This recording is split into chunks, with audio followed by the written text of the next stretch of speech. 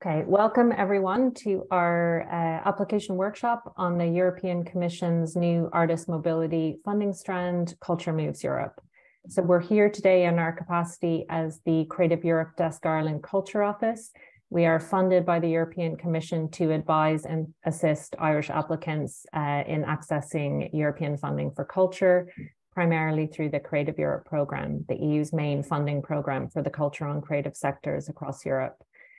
The Creative Europe Desk Ireland is a mini network of 3 offices, along with ourselves, who are based in the Arts Council. We also have the Media Office Dublin and the Media Office Galway. Next slide, Aoife.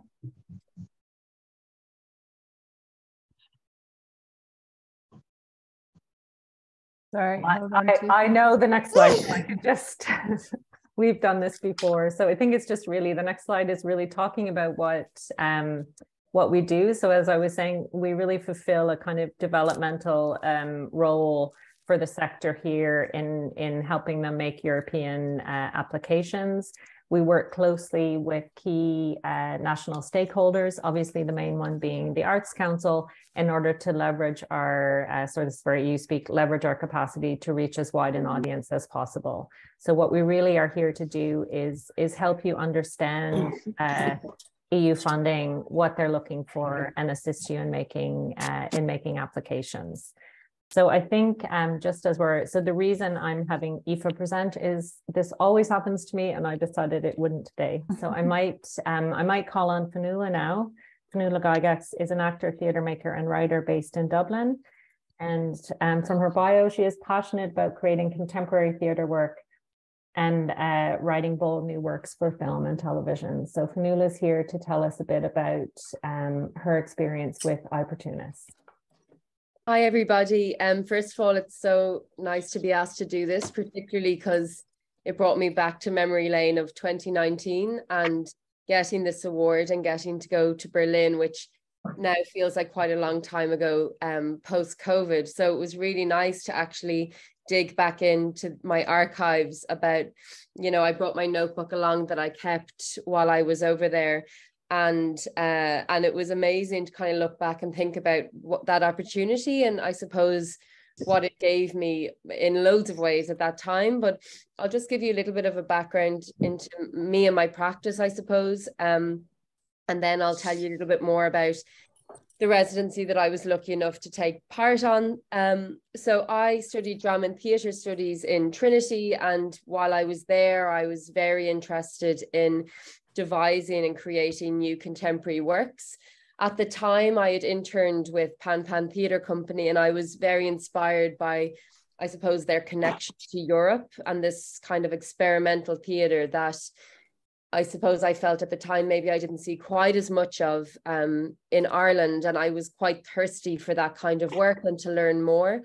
And so, when things like the Dublin Theatre Festival would happen, I'd really try to go and see all of the international work and to just learn more about companies abroad, because I think because Ireland is an island and we're quite small, it can feel like there's a little bit of a disconnect between us and this kind of European theatre circuit, and I was kind of eager to be a part of it all through college. And so after college, I started making my own work, and I set up a theatre company with two other women. And so I kind of worked independently, but also with these 2 women. And in both facets, what I was really interested in was sort of playing with form, and, to find kind of interesting ways to tell a story rather than kind of the straight play, I suppose, at the time. And so I made a few works for the Fringe Festival and different festivals. And in 2018, Pan actually had a call out for a mentorship program called the Pan Mentorship Program, International Mentorship Program. So that's important. And the mentor who was going to be on that year is a woman called Johanna Freiberg from Germany, who is a member of 2 very experienced and successful theatre collectives called Shishi Pop and Gob Squad. And so I had seen a Shishi Pop show and had been in college and was really inspired by how they made work, and it looked really bold and out there, and very brave in kind of what they were doing, like using their own testimony to kind of create these amazing kind of theatrical extravaganzas that felt quite, you know, on the line between theater and performance art. But I was very eager to kind of learn more about this practice.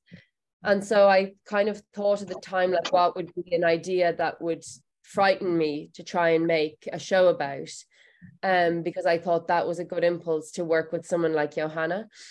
And at the time I was thinking a lot, for various reasons, about pornography and the kind of impact of this kind of porn culture on society, I suppose, and interested in looking at, I suppose, the male and the female gaze, but also alongside that, I suppose, a culture of shame in Ireland around sex and stuff like that as well. And so that felt like, at the time, a very scary prospect to make a show about pornography, and one that I wouldn't have made had this opportunity not come around. But I put in for this mentorship program and I got a place on it. So I was working with Johanna.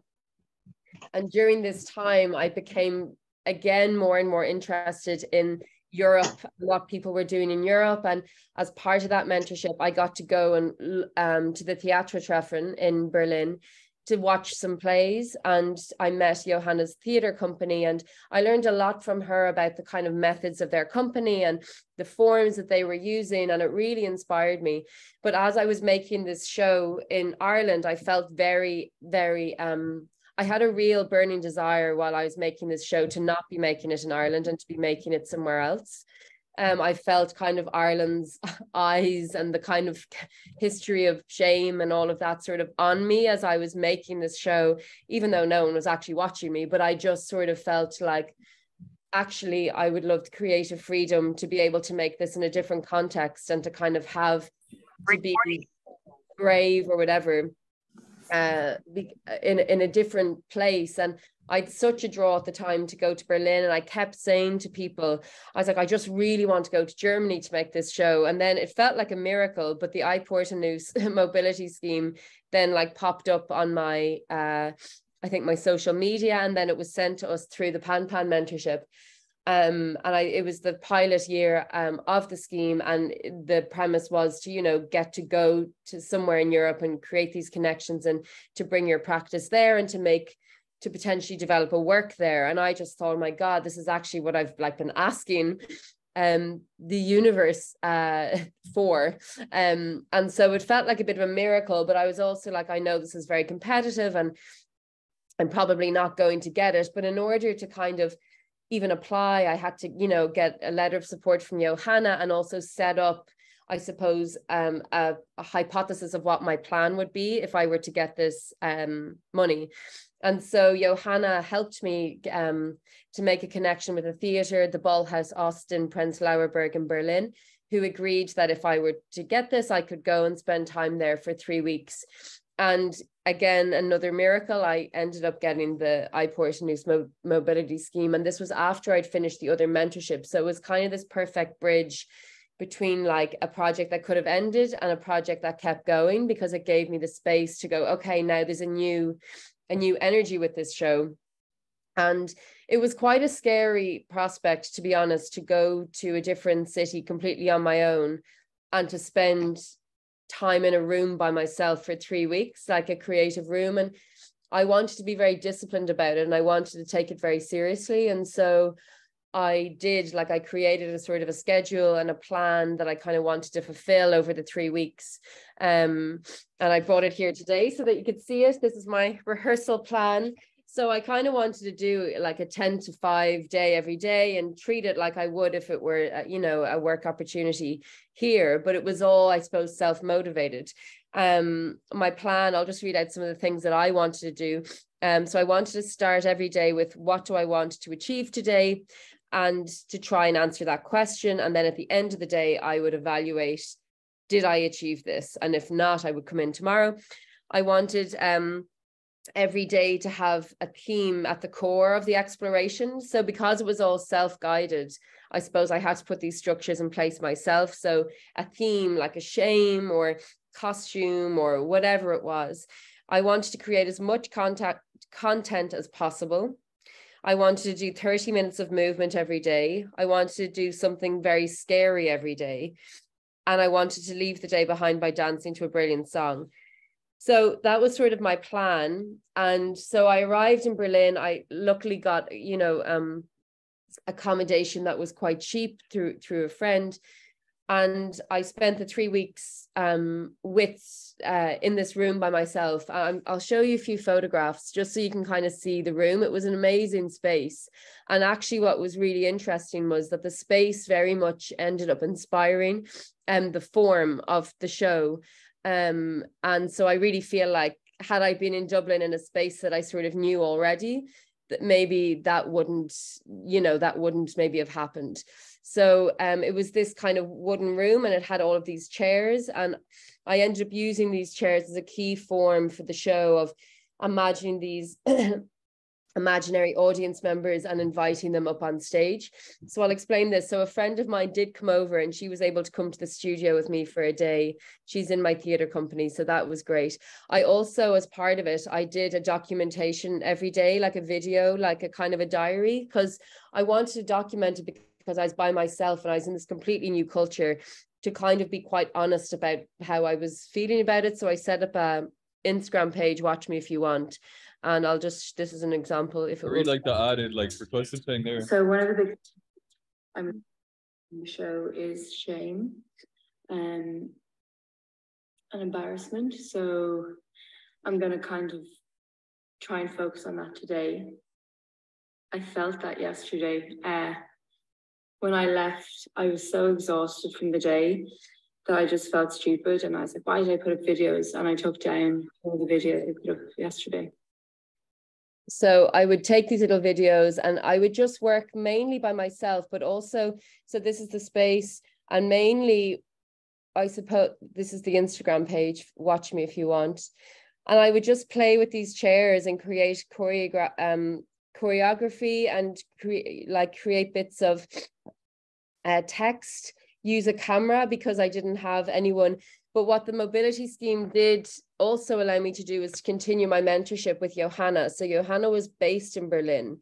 So this was a really key part, because it kind of kept that connection with a European artist, which I had learned so much from her. So she actually did come in at the end of my second week and watched what I'd created.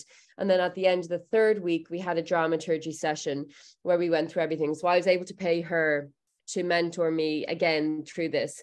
But I suppose ultimately what I found so valuable about the experience was not only from a work perspective of like this specific work, but it did allow me to immerse myself in a completely different culture, to go and see theatre and art in that city, to be a part of the city and to feel like I was working in that place, to get to know the cafes around the theatre that I was working in, to struggle with the language and all of those things. And again, I met some of Johanna's, company members again. And so I felt, well, now I know them. If I go back to Berlin, I can, meet up with them. So it was extremely valuable. And while I was very, very scared going over, and I kind of thought that it was going to be a bit of failure. I thought I would, get very lonely and I wouldn't be able to make the show and all of these stuff. But actually, I was just so inspired by being in a new context, because I think in Dublin and Ireland, we know it quite well. It's familiar because it's small and we know the people and we go to see the art and we know it. So I suppose going to Berlin, everything was new. And I came home with a real new lease of life. And it kind of inspired another show I ended up making after that in the Fringe in 2020, which was called 2050. But just that whole experience, because they play so much with form. And in general, I would say that, Germans are, that bit bolder and they're less shame and they kind of go at it. And so I kind of, that spirit, during my time there, I really felt that kind of spirit ignited for a little while.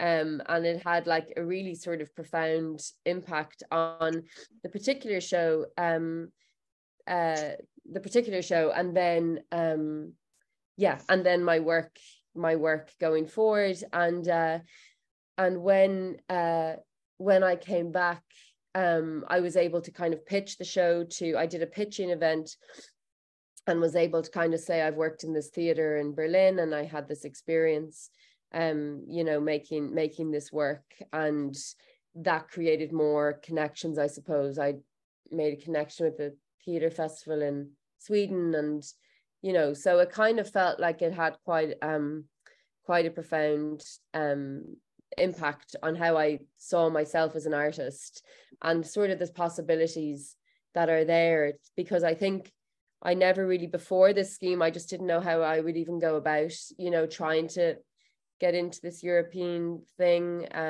unless I already made a show and toured it and somehow whatever. So I just felt very lucky, sort of being able to make a show from its seeds in a different city. So that was my experience. If anybody would have any questions or thoughts. Also, you can follow the if you want to have a look at the videos, I did try to be as sort of honest as possible. At the time, it's called Watch Me If You Want on Instagram, and then my website is www.fionnualagygax.com, where you can kind of see a few more things, but we can put that in the chat. Thanks a million, Fionnuala. That was so fantastic. It's always good to actually much. It's just so good to kind of, because sometimes you get really bogged down in the process, or, you know, the applications, and it's good to kind of have that reminder of, you know, the outcomes of it. Yeah. One thing for me that's been my experience from talking to people is, I guess, some of the legacy things that have come out, and some of the, you know, you kind of obviously met a whole new set of collaborators, and are you still, I guess, in contact with them? Are you still kind of working with them? Well, I'm not still working with Johanna, but I'm still in contact. And I suppose what was unfortunate that ended up happening with this show is it had all of these plans that actually never happened because of COVID. So It was meant to be in a series of festivals, and so it actually never happened. But so that's why it was really nice to go back, because I just remembered how much work and soul and heart I'd sort of put in, particularly into these 3 weeks, but I had also done a couple of months before, you know. But yeah, I'm totally still in contact, and if I went over to Berlin, I would, yeah, for sure, like meet up. And yeah. And guess, because we're going to cover it ourselves, and obviously, you know, one of the attractive features is the ease of the application process. And was that your experience? Yeah, I think at the time, like, you know, there's so many applications, and with this, it didn't feel like, you know, systems overload. It felt like, you know, if you had quite a clear plan and a clear outcome, and you kind of had your ducks in a line, it felt it was great. It was nearly like, that's why I said it felt like magic when I was like got it. I was like, oh my God, like, because I just really had been looking for an opportunity, like that, to get to leave Ireland, you know, to try and put down some artistic roots somewhere else. Oh, amazing. Thanks so much. I don't know if there's any other questions. I think there's a lot of thank yous for your presentation and your insights. And I know everyone will take that away. So I don't know if there's any other questions, or if you're free. Yeah. If someone wants to come in. If you ever think of working in Spain, I'm based in Ireland, but I'd love to work with you. This is my face. I'm studying theatre performance in Cavan at the moment. Cool. I'm fascinated with your story.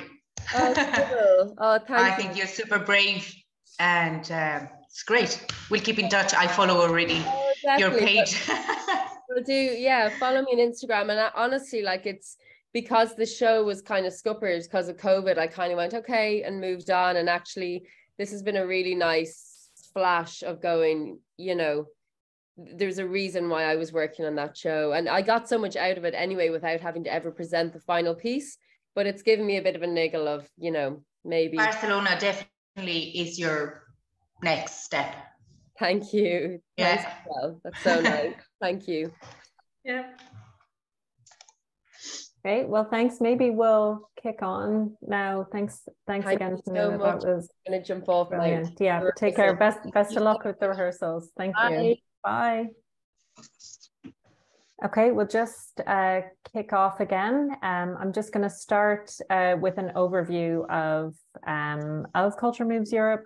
So it sits within the Creative Europe program, and it aligns with some of the overarching priorities they have. So Culture Moves Europe promotes gender balance and the inclusion of artists from minorities and underrepresented groups. This scheme offers specific support to artists and cultural professionals living with a disability. The scheme, the target is to be geographically balanced and looking at marginalized countries. So certainly Ireland's position on the periphery of Europe could be a strength. It's accessible to artists and cultural professionals living in rural and remote areas. So some of the things that as an artist you might experience as barriers living here can actually be seen as strengths when you kind of go into the competitive context of this funding. So I should kind of say, because some of the language, when we say artists and cultural professionals, this fund is broader than artists, and it's certainly open to anyone kind of working in the arts. So that's what we mean there. So another thing about Culture Moves Europe is special attention will be given to emerging artists and cultural professionals within the kind of global context of the war on Ukraine. Ukrainian-based artist. So this award covers physical mobilities, but in the case of artists, Ukrainian artists or artists based in Ukraine, they will be able to apply for costs related to a virtual mobility. Again, within the overarching EU priority of climate sustainability and the Green Europe policy, there'll be green top-ups available for sustainable and slow travel should you choose that way of travel. And the scheme also offers family support cost supplements. So this is seen as quite innovative. There's a substantial budget for this. So unlike the pilot, the scale of this is much larger. There'll be 21 million allocated to this over the coming years, and that will hopefully translate to 7,000 awards. They're trying to make this as light touch and accessible as possible. So it operates on a rolling deadline. So each month is a target. They'll cut off the applications and they'll assess those as a group and communicate results. So the first cutoff will be the 31st of October. There's none planned for November, but the next one will be the 31st of December and so on. And that will kind of open for the next one then. So we're working towards the end of May 2023. And then the next one will open after that.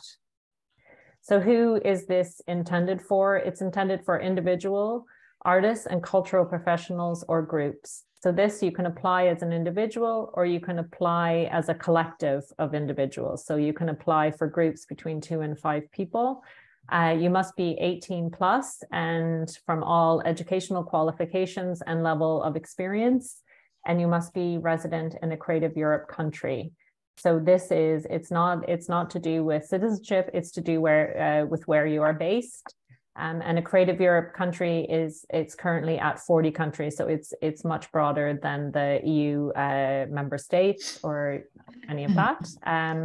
So it's open to all sectors covered under the Culture Strand of the Creative Europe program. So essentially this is open to all of the cultural and creative sectors aside from film and TV, so aside from the audiovisual, because those that's covered through the media program. And again, applicants who are legally residing in Ukraine have the option to apply directly for virtual mobility. So for what? Now, this is the key takeaway that I want everyone to take today. This is very broad. It's deliberately kept very broad, and it's a very flexible award that you can, and you could see that with Fionnuala's presentation. It can really fit into your practice and lots of different, kind of ideas or projects you might have in mind. Let's just go through some of them here. So it's for international collaborations, production residencies, or professional development. So essentially fostering transnational artistic collaboration. It will partially fund the cost of travel. So it's important to say that this is not a production award in a sense. You have to be very strategic. So you saw that Fionnuala had accessed, you might access a residency, you might have a certain amount, a small amount of funding in place, and you can kind of work this within that. It will fund continuous. So I think it's, I don't think it's segmented this time. I need to check this, but essentially, I think this might be from the last one. So it's a continuous trip. So it lasts between 7 and 60 days, and it's to one country. So what type projects? And again, this is kind of how long is a piece of string, and that's why Aoife and I are here. We can talk through different ideas you have, but this is a really good award for kind of testing ideas or models you might be developing. You might have a larger collaboration in mind, but you need to kind of test the waters. You need to develop those relationships. You need to kind of test ideas. And this could be a way of doing it. Where this award, because we'll go into this, it is a competitive award. So if you can kind of show that this is part of a kind of longer term ambition for either a specific project or your practice as an artist, that will really benefit you. You can use it for kind of small scale projects, meeting with partners, also attending workshops, seminars, and conferences. You might have identified something, in Belgium that is really relates to your practice and could really, help you to take a step up. And this is this fund could help you get there. So the objectives of the mobility, I think I'm handing over to Aoife now, and we'll just Hi everybody, I'm Aoife Tunney. So the objectives of the mobility, so they really are looking at international collaboration. That could be the completion of a composition on site, so in a specific place in a country in Europe, which works in international collaboration between maybe performers or composers. Sorry, there's a little bit of a sound coming, the background sound. If people could mute, that would be great. Thanks. So the other option would be production orientated residencies. The result of your mobility could be a presentation of a newly created body of work.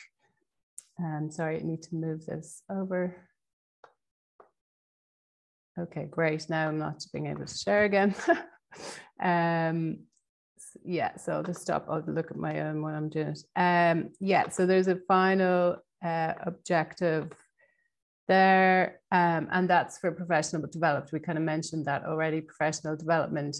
You could be taking part in a network meetings, showcases, workshops, masterclasses, and any other training, but that would have to be outside of formal education. So for the mobility for single individuals, the duration would be between 7 and 60 days.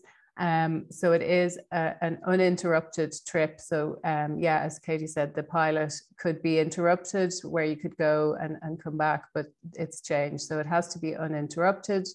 For groups of individuals between 2 and 5 people, the duration should be between 7 and 21 days. The mobility will have to take place within a year, and that's from the start of when you sign your agreement when you are successful. So for group mobilities, one person will apply on behalf of the group. The group can come from and return to different countries, but they have to go to the same destination. And the mobility must focus on one single group project.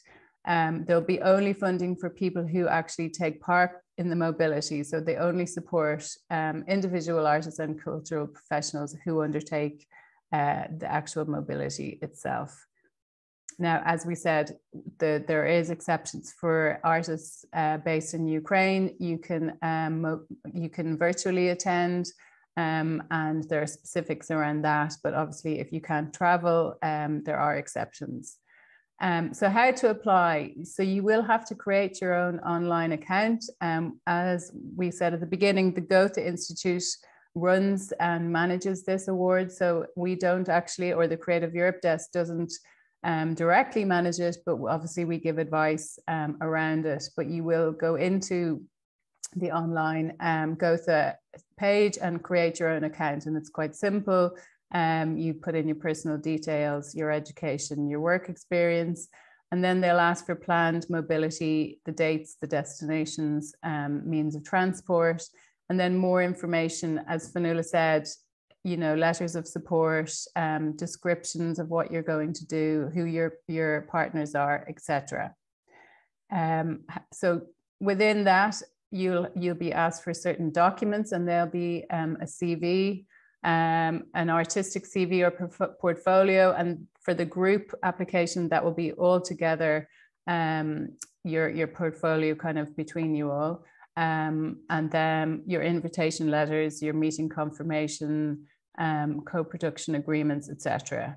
Then you will be asked to sign a declaration on honor. So that is confirming your eligibility, and there are exclusion criteria. So they'll be on the Gotha website. They're around you can't be working with a partner in a company. So let's say you're in an organization, you are partnering with an organization, then you can't be kind of seen to be working with them in a capacity. So there's stuff like that you need to kind of clear yourself and sign. So we might go back, myself and Katie, we're going to go through the portal in a minute. I'll just cover these other objectives. So as Katie said, it is very broad. And that is the really nice thing about this award. So, you know, these kind of areas of explore, create, learn, connect, you know, they can kind of, you can fit them to what your project might be looking at. So looking at exploring Europe's rich cultural heritage, for instance, taking inspiration directly from a specific site within Europe, looking to create, co-create or co-develop with other artists and cultural practitioners from other countries, to learn, as we said, participate in non-formal learning, or connect to develop or deepen international professional relationships. So it could be something that you're currently have a relationship with a partner already, and you're looking to develop that. And in that way, we were kind of saying that this can be worked in a strategic way, along with a longer plan of what your practice is. It could be a follow-up of a project that you've done already or started developing, and this could be you know, a point within that plan, looking to kind of further work on it in the future. So it is, if you can kind of map it out as part of your own kind of practice in the long term, that would be really key to being competitive in application stage. So we might look at the portal now, Katie, if you can share it. Yeah, this is new territory for me, but I'm going to just try to go into the portal and show you, sorry, just give me a second and show you what's happening. Hold on. So I think it's important to say with this that basically the most important thing is the work you do in, you know, before you've ever gone into the portal to make an application, because the process itself is very simple. They don't want a huge amount of information. A lot of it is just done, you know, kind of online on the form.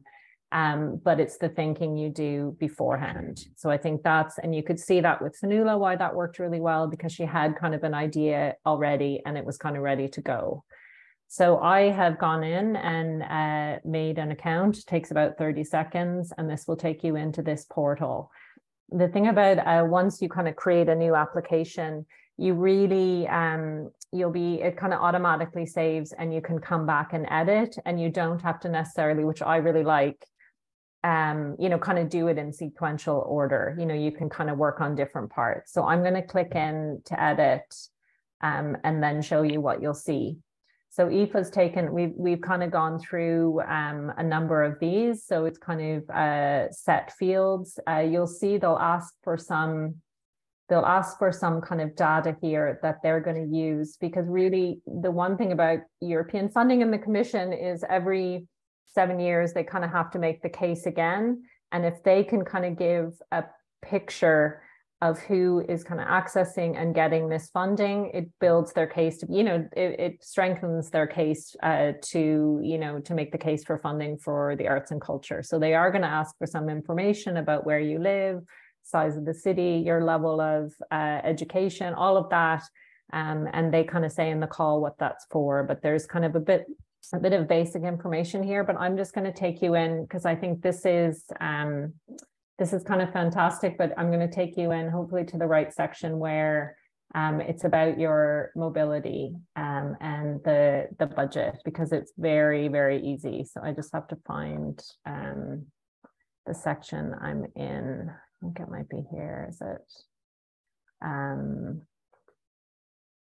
So details about the mobility and the budget. So this is an automatic calculation. So you'll see here, I have selected mobility kind of towards the maximum of 57 days. So I don't know if we've gone into this, but they'll also give you a top up if the country you're traveling to requires a visa. So I'm saying it doesn't. I'm not traveling from an overseas country or territory, and that doesn't really relate to Ireland, but I'm saying no. So I'm just answering all these questions. I have kind of said they'll ask you, in this case, I'm traveling with my infant. So I've said yes. And then here is the, I'm selecting my mode of transportation. So I think we go into this, but in the case of this destination, it's over 600 kilometers. I'll show you here. So you'll see, I'm saying my starting point is Dublin and my destination is Hamburg, and they have automatically calculated the distance. It's over 600,000, and I have selected that I'm traveling by plane. And you can see here, they have calculated my budget. So they've calculated the daily allowance as being 4,275. They've given me my flight allowance. I haven't selected a, kind of a sustainable or slow mode of travel, so there's no top up for that. They've given me my family support top up, and they've calculated my final grant. So I think it's very simple. And as I said, I'm just going to stop quickly. As I said, the work here for all of you, your work here is actually the thinking and the development and possibly the contacts and relations you have beforehand. The process itself is extremely straightforward.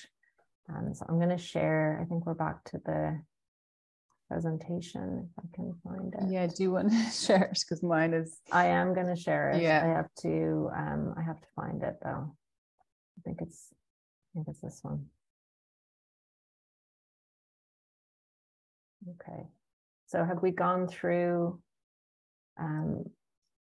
what is expected? Let me just start from here. Sorry, you all probably would think we've never done this before, and we have. Okay. Do you want me to go on, or will I? Okay.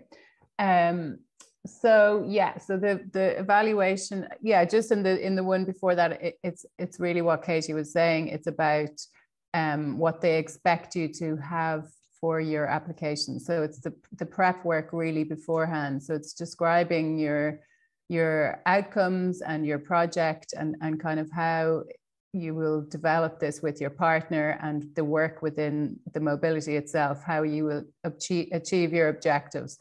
So that's the kind of the key work you need to be doing in the run up to it. I mean, it's not like a massive research project, but it is something that if you put in the effort now and you're working with your partners in the time beforehand, it'll make it easier and it'll make it a stronger application. The evaluation process, so there'll be 2 independent expert evaluators assessing your application. They will be looking at areas of relevance, necessity, the extent to which the mobility will assist you achieving the outcomes. So there, how well you've proved that, your preparation, your feasibility, again, kind of how much prep you've put into this application with your partner.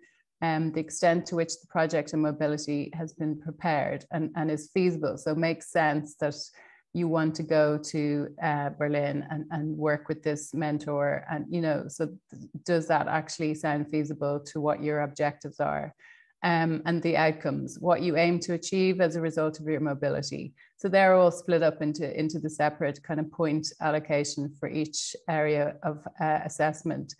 And then just around the evaluation, so there's the cutoff date for your application. So then within the next 2 weeks, they will evaluate, and then on the 3rd week, they will post the results, or they will send out the results to the applicants. So that's when you will find out. And as we see at the beginning, this is on a rolling month to month. Apart from November, it'll keep going and going. So there's lots of time, to get your preparation done. And you want to go on to the next slide there, Katie, if it hasn't frozen.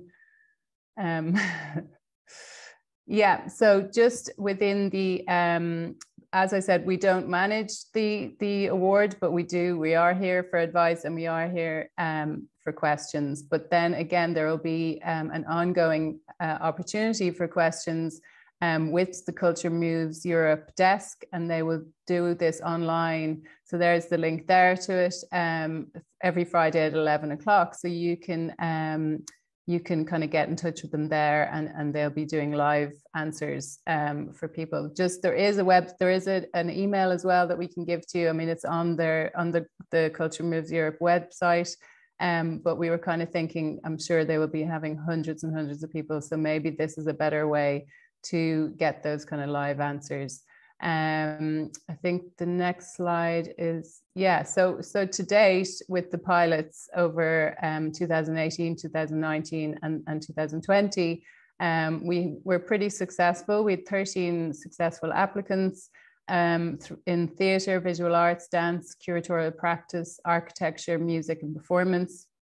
So a broad range of artistic activity there. And they traveled to places like Serbia, Germany, Denmark, Norway, Sweden, Spain. So we do have a publication there that Leona just put in the chat, I think. We do have a publication with a QR code we can send to you as well, with the results and kind of case studies for those statistics for those opportunity cases. And then I think we have a slide. Yeah. So just to give you a quick roundup of what we're doing in the next couple of weeks before the end of the year, we have a cooperation projects webinar on the 8th of December. So if you're interested in developing a project, or you're at that point where you want to apply, come along, and we'll give you the kind of overall details, and we'll be doing a application workshop for that in January. So they're the 2 days for the cooperation projects, networking event and a publication launch. We'll be doing in person and hybrid, a mix. I suppose hybrid is in person and online, on December the 15th. So get in touch with us, and we'll be posting out those details, and sign up to our newsletter and events. We obviously don't have our full list of 2023 events, but we will be busy for sure.